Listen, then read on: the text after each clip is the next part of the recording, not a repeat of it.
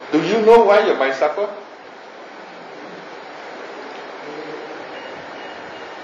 If you realize, if you understanding why the mind is suffer, you'll not suffer. You can avoid the suffering. Why your mind suffer, why your mind happy?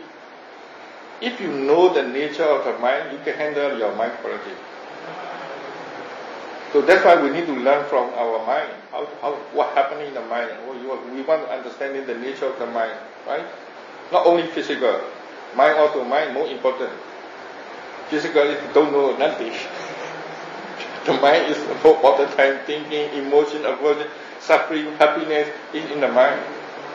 If you don't know the nature of the mind, how do you live your life with peaceful? Right? So life is the quality of the mind. If you good quality of mind, your life is better quality.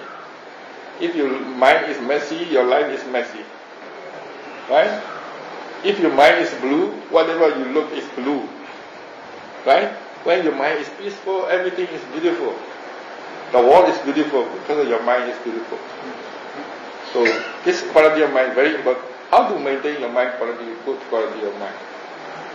How to get rid of this bad quality of mind? So you need to know. That's why we try to practice, try to learn ourselves. So learning is more useful. Peacefulness is when your concentration only one mind comes down, and you get up, then you finish. Cannot apply in this peacefulness only. If you understanding, then you know the cause and effect. Why this happening? Then you can fix the cause. The effect is already good. So, learning process. We practice Vipassana learning process. So watch and learn about ourselves.